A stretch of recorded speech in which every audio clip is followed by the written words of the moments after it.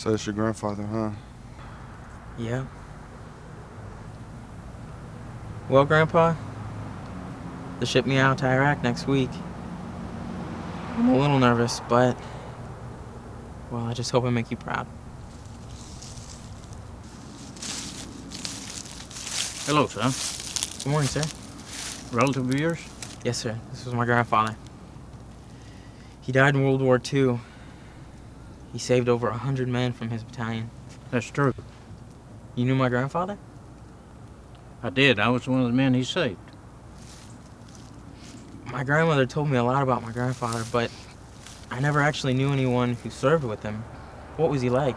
In the war, I mean. Well, I first knew him when we were in basic training together. He was a little bit older than you. He had only been married a short time when his number came up.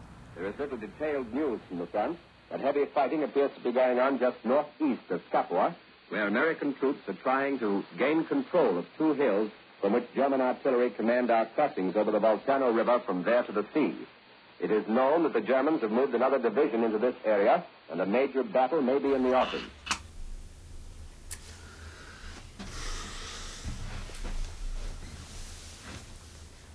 John, I'm worried. It'll be okay. I'll be back before you know it.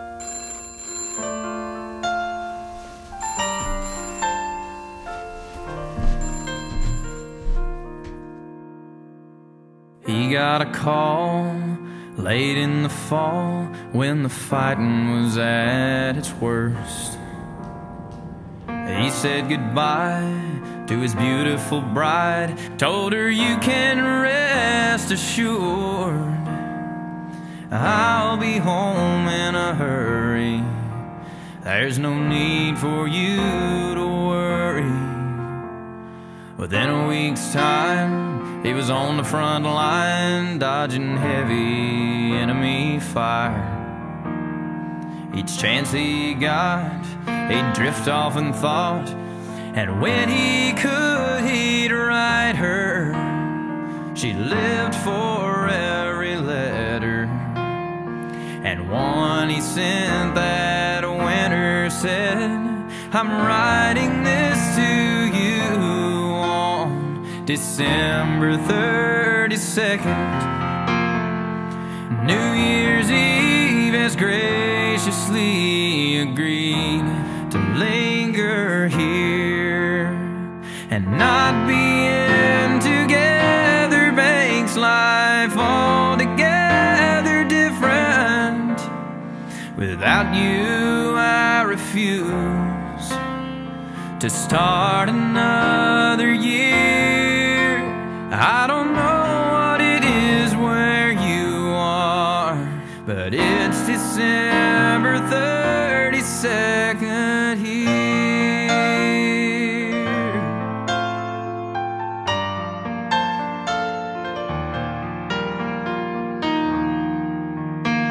And she'd write him back, but where he was at, mail was always months behind. So he didn't know she was starting to show that had never crossed his mind.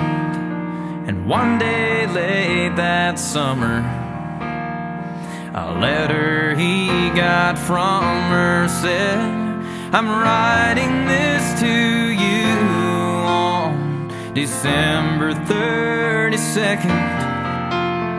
Your newborn boy decided that today would appear. We studied baby pictures, yours and his don't look no different. Without you, I refuse to start another year. And I don't know what it is where you are, but it's December 32nd here. Tears fell down his face, and planes came into view. He fired 1,000 rounds that afternoon.